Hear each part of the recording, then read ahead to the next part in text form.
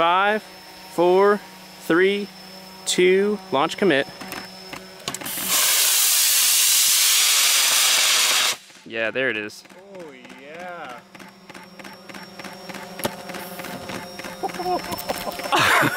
That was very close. There's the Roadster, and there's the flight vehicle. All right, let's go for flight 2, real quick. That was great, that was really straight.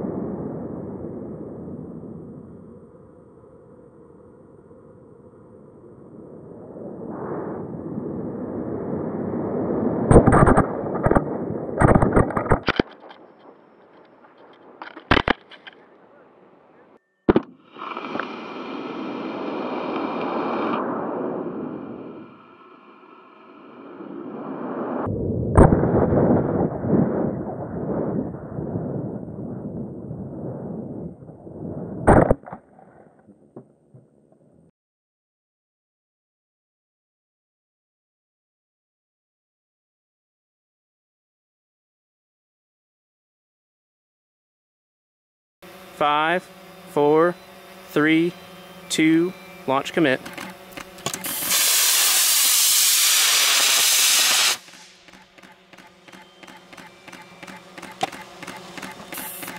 Excellent, there it is. And there goes the Roadster. Woo!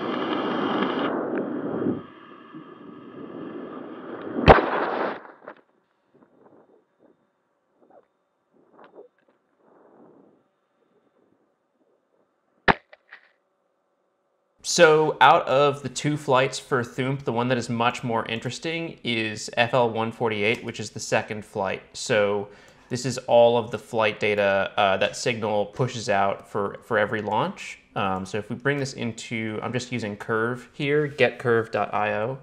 If I import this in, we can take a look at all of the data that gets like really nicely automatically plotted. So let's take a look. We've got our time, accelerometer measurements. If I just rescale this to the under power portion of flight. So we've got accelerometer measurements, battery voltage, continuity on Pyro Channel 3. You can see the voltage drops. We have a bunch of TVC motion, and if you were to expand this out, you'll see the voltage comes back up once we turn those TVC servos off. Other things that are worth looking at here are mostly just the orientation of the vehicle. So we can plot a couple of things here. Why don't we plot the X set point against the X orientation and see how that comes out.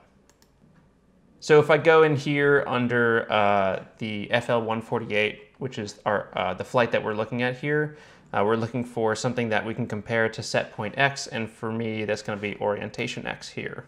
And then just so we can be clear, I'll drop the accelerometer readings in there so that we can understand, you know, what part of the flight is actually controlled under thrust. So we basically got this middle section. I can turn that off, or rather, why don't we just go ahead and view this. Here we go. Okay, so if I turn, let's see, if I just have these two things on, you'll see that we're tracking. The yellow is the set point, the green, or rather the green is the set point, the yellow is the orientation. And so I programmed a pitch over into the vehicle here, and we're tracking through the roll of the vehicle, which is why we get that dip. We're already off to kind of a rough start with a pitch over to 4 degrees on the X. And then as the set point moves up, we do track it. But one of the things that is a disadvantage of a PID controller, especially with a heavy I term like I used on most of my rockets, is that for this entire time right here, it's almost a full second of steady state error, essentially, between our set point and our orientation. What this means is that we are accumulating a bunch of error and we get all this backlash that we then have to either I term out, or I mean, it's very hard to deal with that. So we're kind of getting integrator wind up through this massive pitch over maneuver, which is why you see the vehicle fishtail around so much during flight. So then if we go back here and I track it against the Y, so set point Y, I'll drop orientation Y into there, and we'll sort of assume the same thing. The Y axis is much better. Yeah, you can see we're tracking pretty closely there. So most of the error is on the X axis. And that's basically what's going on for this flight. It's a really heavy pitch over maneuver. I set it to 20 degrees. And if I go into here and we take a look at the setting log, so we have FL and SL. FL represents the flight log. That's all of the data through the entire flight. And then the settings log gets logged at startup. We've got all of our flight parameters here. So the software version, the build code, vehicle name, and then when we look over here, course correction is enabled, X pitch over orientation, we're going to 20 degrees. So you can sort of see why it's so coupled with the X axis here, is that we're just pitching over on the X axis. It starts after 1 second, and we're correcting at 90 degrees per second. So little aggressive here. These are the PID values I used, and then just other things like calibration for the IMU and midpoints, stuff like that. Anyway, there's a bunch of data from all of these flights. Figured, you know, might want to change it up for how these videos come out and what type of data I show. So, I don't know. Hopefully this is interesting. Thanks for watching. All right. Here's Thump. Oh boy, focus. Here's Thump all in one piece. We've got the nose cone run cam working. The computer is still going, so I'll turn that off now. The motor is most definitely burnt. I'll turn this off. And speaking of run cams, let's see who we got over here.